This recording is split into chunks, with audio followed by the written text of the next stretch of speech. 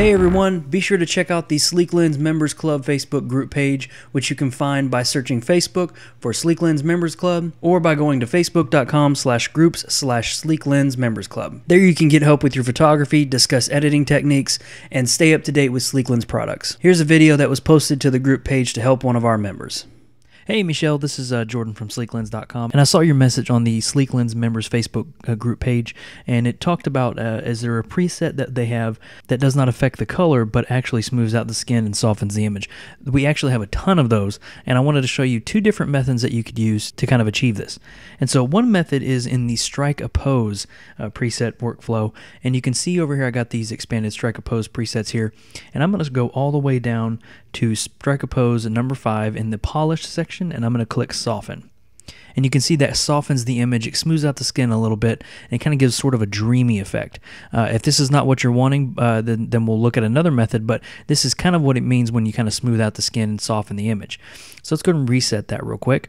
And the other method that I like to use actually, instead of that one, is actually using a brush. And so I'm going to go over here to the brushes, and I'm going to click the effect panel here, and I'm going to click on the Strike a Pose, going all the way down here to Strike a Pose. And I'm going to click on the face soften skin right there.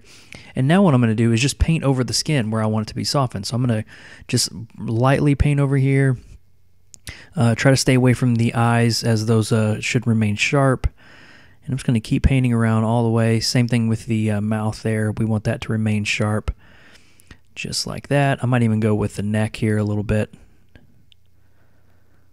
There we go. And so now we have a softened skin effect here, and it actually looks pretty good. So so let's look at before and after, and you can see the kind of effect it did. So I'm going to click done here, and we'll look at the before and after. So you can see this one's got real harsh edges, real wrinkles showing through. This one has actually softened the skin, but still looks very realistic. And this is the reason why I like to use this method. So hope that works for you. There's two different methods to kind of achieve the look that you're going for. Hope you enjoyed that quick little tutorial, Michelle. Thank you for being a part of the Sleeklens Members Club. This is Jordan from Sleeklens.com, and I'll see you in the next video.